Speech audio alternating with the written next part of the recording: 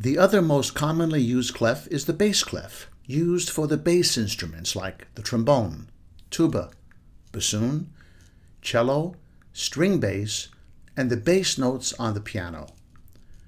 First, we begin with the 5 horizontal lines of the staff, and then add the bass clef to the beginning of that staff.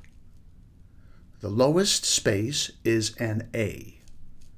As we ascend from that space to the second line, and then to the second space and upwards, we once again spell out the 7 letters of the alphabet, A, B, C, D, E, F, G, with the top line repeating the pattern with an A.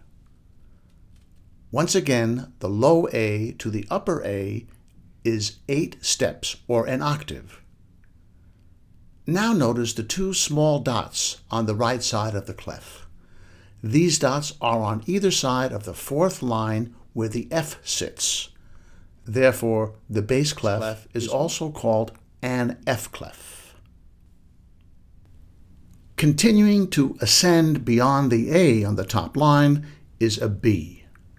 If we add a ledger line, we now have a C. Now let's put the treble and bass clefs together with the treble clef above the bass clef. The first ledger line C above the bass clef and the first ledger line C below the treble clef are the same note. Putting these 2 clefs together creates the grand staff, and the C that we just wrote with 1 ledger line above the bass clef and 1 ledger line below the treble clef is called middle C.